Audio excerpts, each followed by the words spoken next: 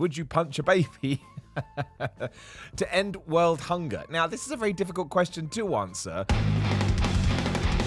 Simon, bought a-hole here, dressed like E.T. today because, you know, it's fun to be dressed like E.T., a film from 1984, whenever the hell it was. And I asked you on my YouTube community feed to ask me some controversial questions, not offensive ones. There is a difference, and you have done that. Now, I haven't read these because I think it's more fun just to react to them as we do go.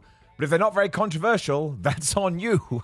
Because that's what I asked for. So we will start with Stubborn Clump, and I have absolutely no idea that would be. And to be fair, he has pulled it out the bag because he said, would you punch a baby to end world hunger? Now, this is a very difficult question to answer because could I actually punch a baby? I don't think I have it in me. So I don't think I'd be able to do it. I don't think I would be able to bring myself to do it, which puts us in a very difficult situation with the question. So I guess my answer is no.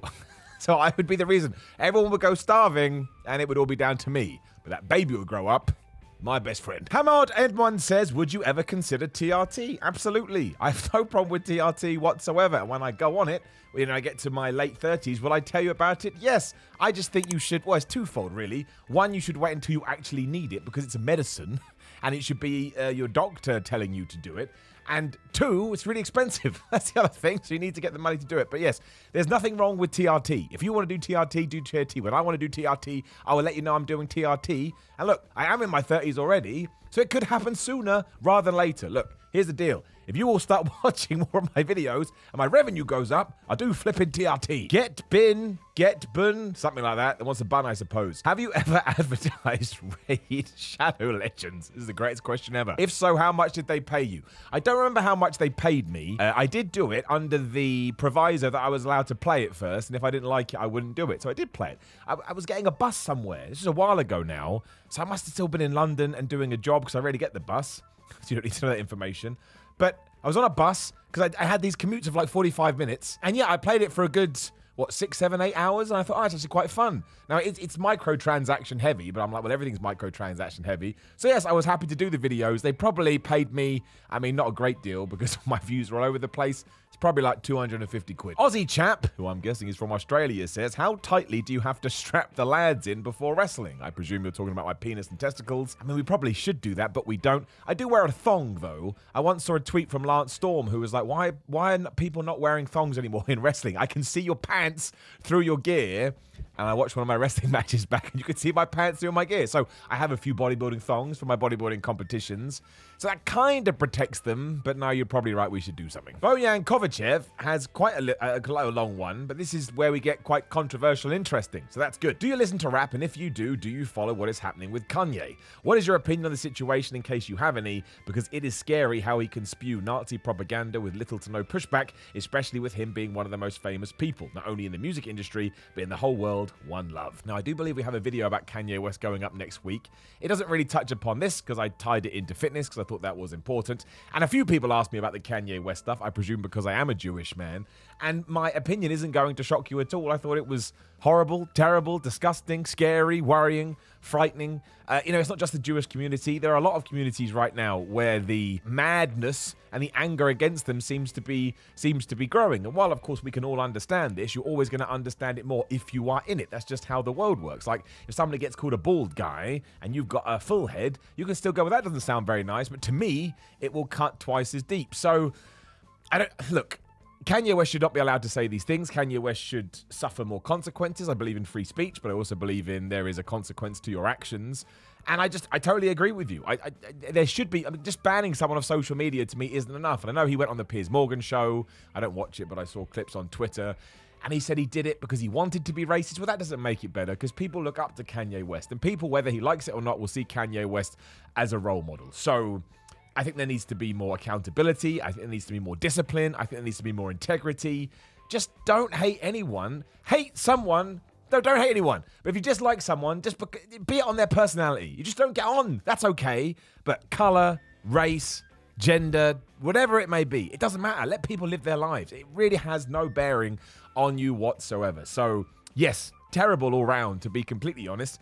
And in those moments, I do get a little bit insular, I suppose, or introspective is a better word. And I think about these things. And yeah, people always said after World War II, never again. But then you see stuff like that and you think, well, maybe again. And that's never where we want to get to. So yeah, all around terrible. Andrew Wright says, do you believe that PED use is prevalent in the amateur wrestling scene? I presume you mean independent pro wrestling scene. Do you ever hear any locker room chat about that kind of thing with the guys you work with, or do people tend to keep it to yourselves? Well, I have never had anyone outwardly go, I'm shooting this, I'm doing that, I'm taking this. But of course people are going to be on stuff, much like they are in the pro leagues.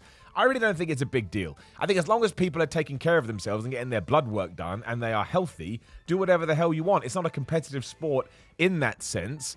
But I think the big problem, we talked about this on videos before, is that nobody gets their blood work done. They just take whatever they're given, they jab it in their ass, and they think they're going to be okay. So as long as people are taking care of themselves, I think they should be able to do whatever the hell they want, and then if all of a sudden the markers go bad, stop doing it. But, I mean, it probably is prevalent, yes, but that's based on absolutely nothing on my end, but it is an aesthetic sport, so if you're into the gym and you want to do that, look, this ain't nothing to do with wrestling. This is to do with life. More people now are on PEDs than you wouldn't believe. Go into Pure Gym. PEDs. I just want to point out, not just Pure Gym, I just mean regular ass gyms. Federico says, what don't you like about working for What Culture? It's an interesting question. I mean, there's nothing I don't like. I like working for What Culture, as people are always astounded about, like, oh, Simon, you need to leave. It's having quite a good time, to be completely honest with you. I say that's a few crazy people on Twitter. I shouldn't amplify that. It really is a tiny, tiny percentage. What don't I like about it? Well, I suppose sometimes I'd like to do a few more stupid videos, but again, I don't not like that. I understand why they don't let me do that, because it wouldn't work and it would appeal to a tiny portion of the audience, and that's not the game we're into. But no, I think it doesn't really tie into What Culture. I would prefer it if there was more conversation between the people that do go absolutely nuts on Twitter mostly, and they're like, oh my gosh, just a clickbait headline. So let's actually talk about this and try and figure it out, and also see what other people are doing too. Like, of course, some of it is going to be over the top clickbait, but that's the same with all websites and YouTube. Sometimes you swing and you miss, but no, there's not a lot I don't like working about it. I mean, there probably should be, apparently. But there's not. Stuart Penza says, did you ever think about leaving What Culture? It's the What Culture section. When everyone left to form Cultaholic, or would you rather have a great aesthetic look or be crazy strong? Well, aesthetic look, that's kind of what I'm into the most. No, I didn't. I've told this story before. All those guys let me know, I think on the same day as they were launching it, that that's what they were going to do. I wished them well. They wished me well. And ever since then, they've been smashing it. I believe that What Culture's been smashing it. There's enough room to go around. Again, that was 5 people leaving. They had enough to worry about. Once again, I was perfectly happy at What Culture, as I'm doing now. So from my point of view, it was totally cool and totally fine. The issues came, once again, from the mad people on Twitter who all went, Simon, you did this. Like I was in charge. I'm like, Mother Hubbard, I've been here 2 minutes. Dan Miller, good name, says, do you think if fake natties are more transparent about their PED use, you can see a theme with this video, this would in fact create an issue of more people feeling the urge to use them to replicate the results? I mean, yes, I think you're right, but also no, I think you're wrong. And the reason I say that is because, as I always say, just assume everyone's doing it and then you have to worry about it. If you just think everybody's on drugs, you're like, meh, then what difference does it make? So you think I'm on drugs, you think Greg Doucette's on drugs, more plates, more dates on drugs, Kanye West on drugs, he's come up, What Culture, they're all on drugs. Just assume that everyone's on PEDs, and it will make you feel better. But I suppose there is absolutely a logic in if fitness influencer X, who has an amazing physique, comes out and says, I've been doing, I don't know, drug A for the last 2 years, and yes, probably, yes, they would. They absolutely would, and it would be bad.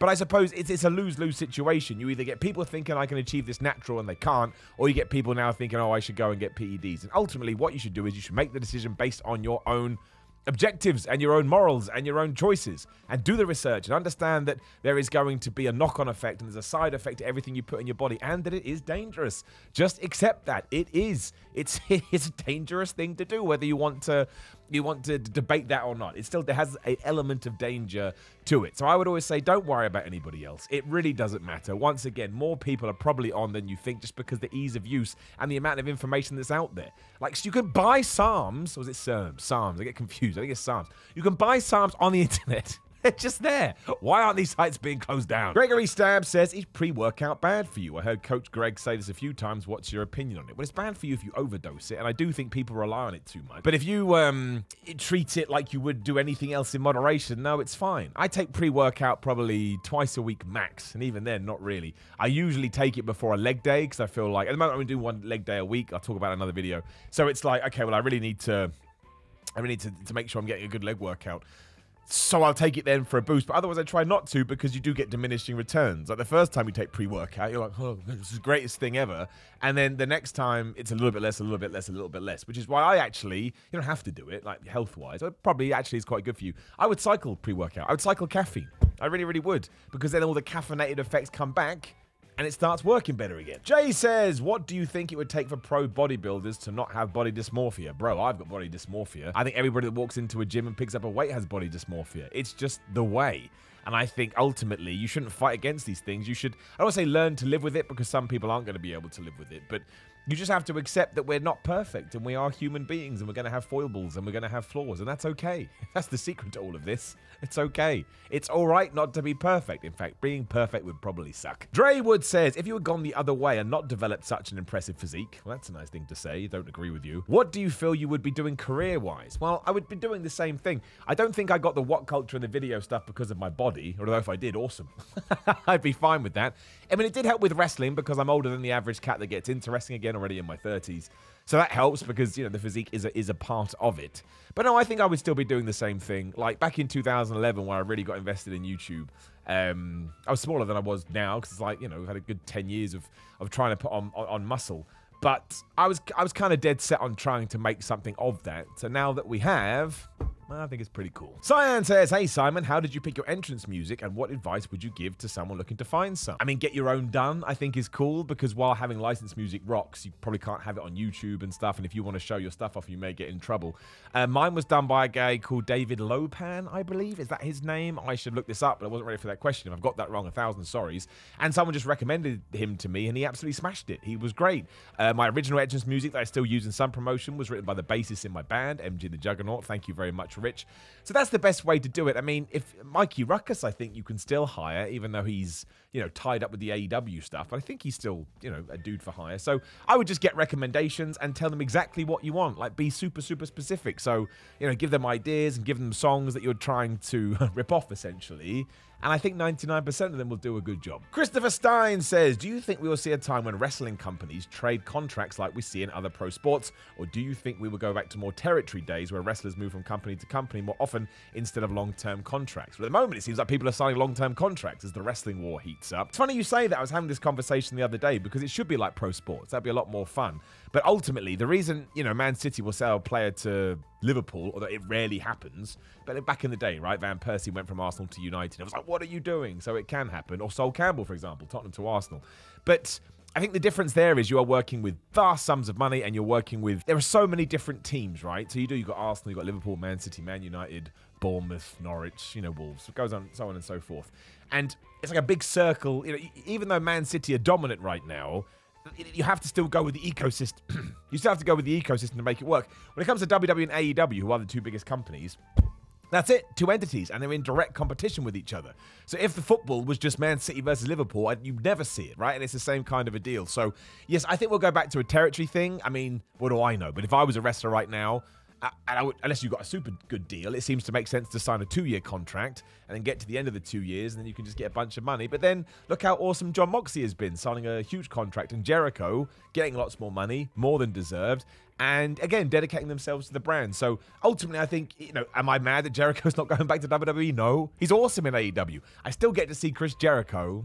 That's all that really matters. Brandon Dulom says, not really controversial. Bro, what are you doing? But can you do a pain scale 1 to 10 for wrestling moves and spots you've taken, such as chair shots, table spots, suplex on the floor, or apron, and give us perspective of what it's like? Well, in terms of pain, yeah, so pain scale. So that's a difficult one. So I once took the scariest thing I've ever done, not really pain, as I took a power bomb off the top rope through a table. And it didn't hurt that much because the table breaks your fall, but I was terrified.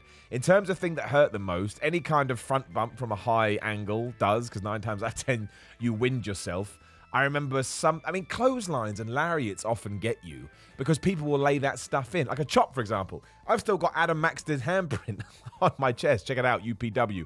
Ultimate Pro Wrestling Steel Cage main event. I'll drop a link in the description below. Me versus Maxter, title versus title. But that's the stuff that kind of hurts the most. And again, landing on your front's always bad because your back, you can kind of take a lot of the G's. What else did you want to know? Apron doesn't hurt any more than the ring. That's an absolute myth. I don't know who made it up, but it is funny. Or maybe it does for some people. I haven't taken that many apron bumps, but it felt the same to me. Chair shots don't hurt because your adrenaline is really up, so that's usually okay. And table spots are actually... Anything on the floor sucks. I've only taken a couple of things right on the floor, but obviously there's no give, and it's never, ever any fun. And we finish with Sandra Watson, who says, I know this isn't wrestling or weight training related. It doesn't have to be. It can be whatever you want. But I love how positive and kind you are in your videos. Isn't that nice? Doesn't make you feel all warm and fuzzy in your tum-tum. How do you stay so positive when the internet can be a hateful and hostile place? Well, Sandra, I have a very, very bizarre way. I don't want to say of dealing with it, because that sounds like I was ever struggling with it. I wasn't. Of approaching it, I suppose. As far as I'm concerned, if I make this video and somebody drops a comment below, like they did on my wrestling video the other day, that said, you should stay out of the industry and just be a weekend warrior, we don't need any more jokes, I think, isn't it awesome that guy has watched my video, engaged with my video, and reacted to it in the comments? That's what, again, we talked about the YouTube stuff. That's what I wanted. I wanted to get an opinion, whether it was good or bad. So when someone comes at me on Twitter and says, Simon, you're bored, I hate you so much, I'm like, isn't it nice? He took the time. That's just how I see it. Again, maybe it is my own coping mechanism. But as I do try and live my life as positively as possible, because... well, I just don't see the point in doing it in any other way, especially when we're dealing with wrestling or weights. Like, these things could go away tomorrow and we'd figure out a way for life to go on. So the most unimportant of the important things, other way around, the most important of the unimportant things. So anything that is a byproduct of that, I'm just like, you know what, it's cool. And of course, it still gets me every now and then. Sometimes we'll say something and just destroy my confidence. Happened the other day, but it's a bit personal, so I won't talk about it. But I think ultimately, you just got to dust yourself off and carry on. Now, there are levels to this. Like, if things continue to go in an awesome direction and the audience grows, that'll be twice as much, 3 times as much. And maybe I will need to pull back. But I think I will always have that mentality at some point. It's just awesome that people care. And if sometimes the way that people care is by being an insane person, I don't know. I just think that it's a nice position to be in. And I feel privileged and I feel lucky. I mean, that's pretty much all I got. Now, again, leave a comment below and maybe smash some more questions so that we can do another one of these videos and I can just go through the comments and I can get them from there. Otherwise, like the video, share the video, and subscribe to the bell, ding ding, notification crew. There will be a video on the screen. Give it a click. Otherwise, go to simon.bigcartel.com. I have brand new merch news coming soon. It's twofold. I'm very excited about it, but I got to sell all my old stock first. So it's £5. It's £5, and I gave this code to patrons for a week, but if you've watched the video this long, you can have it too. Use the code BOGOF, B-O-G-O-F, and you can get a second t-shirt for $2.50. That's right, I just need to sell the stock. So go there right now, there'll be a link in the description below. Anything you can do would be great. Same with GrillerMine.com for Simon, so I get 10% off. I like these supplements, I think they rock. Otherwise, Patreon.com for Simon316 for reaction videos and other such nonsense. I'm on Cameo if you want a shout out. And I believe that's it. Thank you very much for giving me the questions. I always enjoy these videos. Goodbye.